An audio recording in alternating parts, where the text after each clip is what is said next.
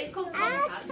Right, you'll find it in your mobile phone. So if you've got a mobile phone, you've got something that probably comes from the Congo basin there in your pocket. Now, obviously, mobile phone's very important to us right now, but minding that coltan is causing a bit of a problem.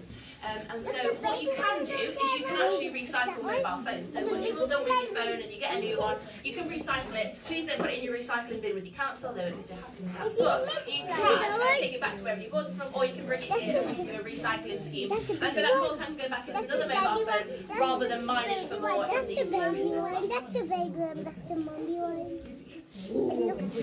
That's the baby one. Do you think only we can see them, but they can't? We got 2 grey. They can see, 1, 2. but they've seen a lot of people in their time, so it's quite boring to them. Oh, 3. They can't break through the glass. Can they still see us through, like... Yeah, they can. Most of the time when it's busy, they're less likely to interact at the windows with you because they're like, there's a lot of people, I'm not too bothered. But if you come when it's quiet by the windows, they're more likely to interact at the window. Yeah, that is food. Now these guys are almost primarily herbivores, so they are getting as big as they are through eating lots of vegetation, and actually out of all the great apes, they're the ones that eat the most pure leaves, most foliage. So here we've seen a lot of cabbage.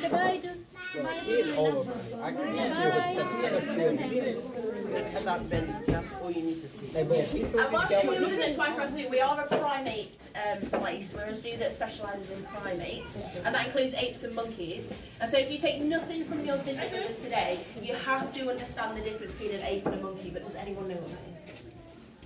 It's a lot more simple than you think. Tails. Go on. Apes are bigger. Generally, but that's not it. Absolutely right, well done. So, here's a good rule of thumb. If you look at an animal, you think it looks like a monkey, have a look if it's got a tail. If it has a tail, then it's a monkey. If it doesn't have a tail, then it's an ape. Easy peasy. Violating.